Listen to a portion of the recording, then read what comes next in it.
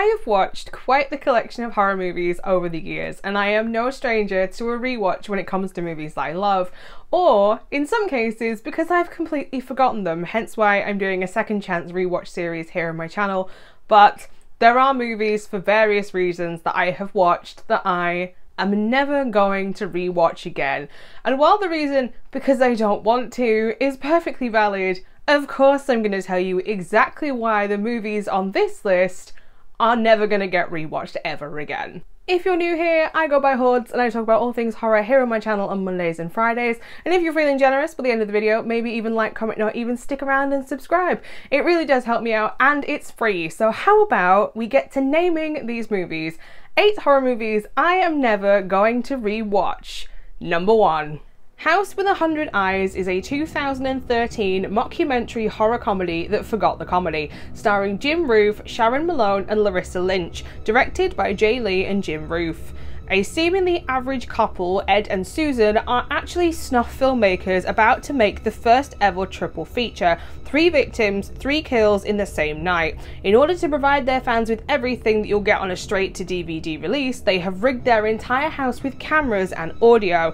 Ed's plans slowly unravel and it is all captured live on tape. So, if you haven't guessed from my description, the entire movie is actually shot on either wall-mounted cameras or cameras on tripods.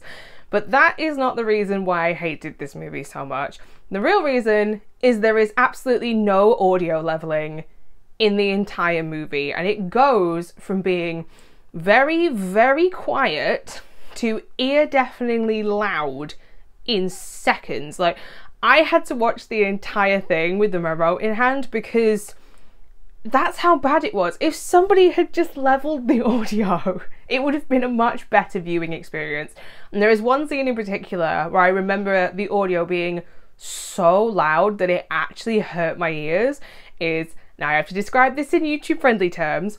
Our main character Ed is sat in front of the TV and he is going solo to get his rocks off while watching a previously homemade video that him and his wife have directed, starring previous people that they have been acquainted with. Nailed it! And it's just pure static sound, and it's so bad. It's so bad. Like, I don't want to spend the entire time turning the volume up or down just to enjoy the movie, because I'm then not actively watching your movie. So it's one of those movies where I think if the audio had actually been leveled or they'd done something in it to so it peaks really badly is the only way I can describe it. Like, everybody's dialogue is really quiet and then all the sound effects are way too loud. So is it a bad movie? No, it's an average movie. It's not great, it's not awful, but the audio just makes this so unwatchable that I do not want to go back for a second time. Number 2. Death Factory is a 2002 slasher movie starring Lisa J, Carla Zidimo and Jeff Ryan, directed by Brad Sykes. A worker in a biological factory contacts a virus and mutates into a creature that craves human blood. The facility is shut down for years until teens break in for a party and come face to face with the hungry beast. Death Factory is the lowest of the lowest budgets that you will ever come across in a horror movie. We're talking, like, the monster girl in this, her claws look like they're made of tinfoil, and plywood and old couches does not an old chemical factory make. Like, that's how low budget we are talking in this. It's not filmed very well, it's not acted very well in the slightest. I even last year tried to rewatch this movie and I got 10 minutes in, remembered how bad everything was, and I turned it off. Like, that's how bad Death Factory is. However, there is another reason that I cannot watch this movie ever again, and that is there is a cameo in this movie by somebody, and I'm not going to name names, somebody who was actually arrested and charged on 30 counts of SA against 21 victims, including a 15-year-old in 2021. So If that's not a good enough reason to not watch this movie again, I don't know what is. I don't want to watch a movie with somebody who has been indicted on 30 counts of SA. Number 3. The Collector is a 2009 home invasion horror starring Jon Stewart, Madeline Zimmer, and Juan Fernandez, directed by Marcus Dunstan. In order to repay a debt, an ex-con breaks into his new employer's house to steal a valuable gem, unaware that another masked man has imprisoned the family and set up dangerous traps throughout the entire house. Not gonna lie, The Collector was probably the first movie that properly scared the shit out of me, and it's not the reason that it's actually on this list. The real reason is it is part of a subgenre that I just do not watch anymore, and that is home invasion movies. I will probably do another video entirely dedicated to why I don't watch home invasion horror down the line when I am ready to talk about it, but let's just say for now, the idea of somebody breaking into my house, covering every single room from top to bottom in traps, and then taking a family member as a trophy is just not for me, and I'm never going to watch it again, nor anything similar. So you can be rest assured that I'm not going to be watching the Strangers trilogy when that comes out either. Moving on to number 4. Apostle is a 2018 horror mystery starring Dan Stevens, Michael Sheen, and Lucy Boynton, directed by Gareth Evans. In the early 20th century, Thomas Richardson sets off on a fatal mission to save his kidnapped sister, rumoured to be trapped in a remote Welsh island run by a fanatic religious cult. I watched this movie about a year ago when I was visiting my girlfriend in the US, and I was home alone in her house because she was at massage therapy school that day, and to say that this movie gave me the worst anxiety would be an understatement. Like, I followed this movie up with Gunpowder Milkshake just to make myself feel better because I love that movie, but there was just something about this movie that triggered my anxiety, and I genuinely can't tell you what it was, besides just the entire movie just messed with me a bit too much. And it takes a lot to push my buttons, it really does. I'm not somebody that gets very easily triggered by movies, but there was just something about this one that didn't sit with me. And there is a scene in this movie at one point when a guy gets the top of his head sort of taken off with it looks like a cookie cutter, and they scoop his brains out like a fresh pumpkin. Pumpkins, huh? And I really don't want to watch this movie again, so I'm not going to. So there's that one. I'm not watching this weird movie. You'd think, considering I love cult movies, love a cult movie, don't want to start one, don't want to be in one, but I love cult movies, and that's why I watched this movie to begin with. But oh boy, is this one not for me, and I really do not want to watch it in case I have that anxiety attack again. Moving on to number 5. Strangeland is a 1998 horror thriller, minus the horror, starring Kevin Gage, Elizabeth Penner, and Dee Snider, directed by John Piplow. A pierced and tattooed sadist, Captain Howdy trolls the internet for naive teens, luring them to his home to torture and defile them. When Captain Howdy kidnaps and tortures the daughter of police detective Mike Gage, he is caught. Deemed insane, he is sent to an asylum and is released soon after, seemingly better. However, Gage knows it is only a matter of time before Howdy strikes again, and he's ready to release his own form of retribution when the time comes. I've had to roll my sleeves up for this one because I was sold on this movie because it was pitched to me as a body horror about body modification, and while part of this movie deals with body modification, a massive part of it is just a dad who isn't good at being a dad, who is also a detective that isn't good at being a detective. His niece actually figures out who Captain Howdy is in the end, not the man working in cybercrime. Like, how bad must you be at your job when your niece, who is about 16 back in 1998, can solve the crime before you do? Now, the main issue I have with Strangeland is it has a very skewed message about people who have tattoos and who have body modifications, and that is, those of us that have them must all be clinically insane and that we all need therapy, and if we conform to society and become the human version of like generic white bread, then we will all be fine and welcome back into society. No, it's such a weird message. Like, the first part of this movie, I really think they should have hit harder. It's talking about like meeting people in chat rooms and being aware that there are creepy, weird people in chat rooms. So where was this part in the movie?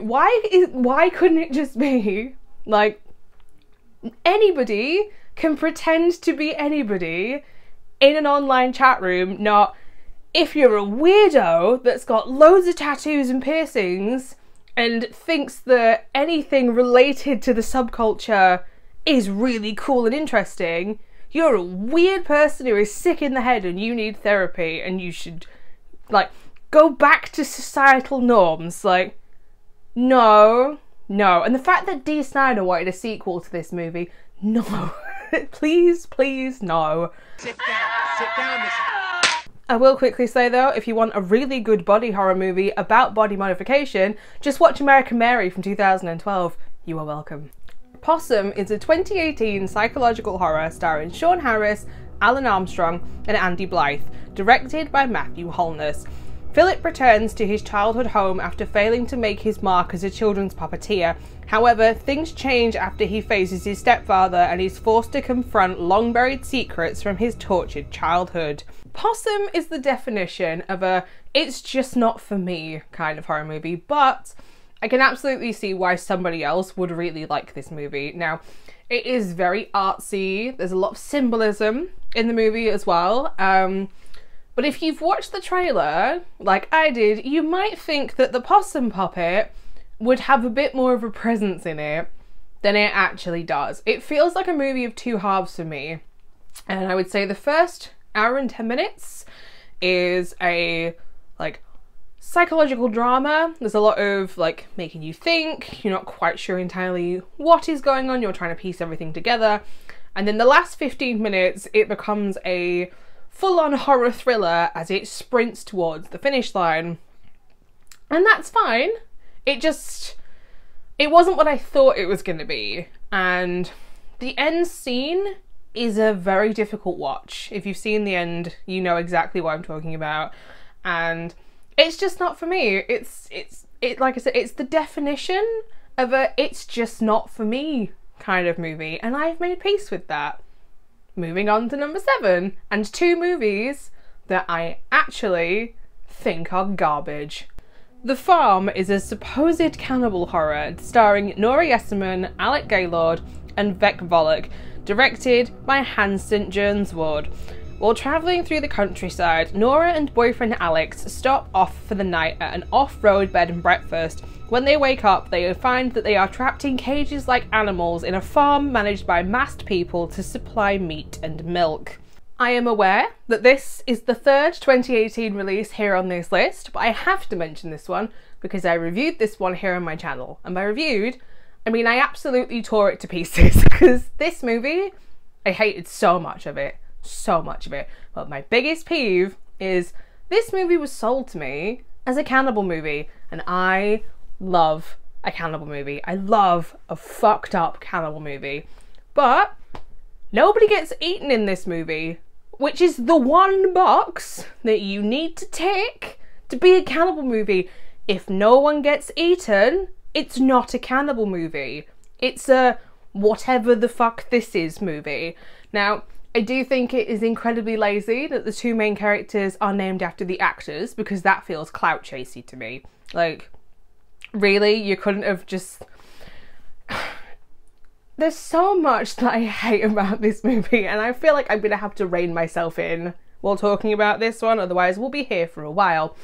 But I understand that this movie has decided to go for the angle that the meat and dairy industry are bad. We are all aware of that. And this movie, it feels like something. And the best way I can describe this is I am vegan, and I am the most unpreachy vegan that you will ever meet.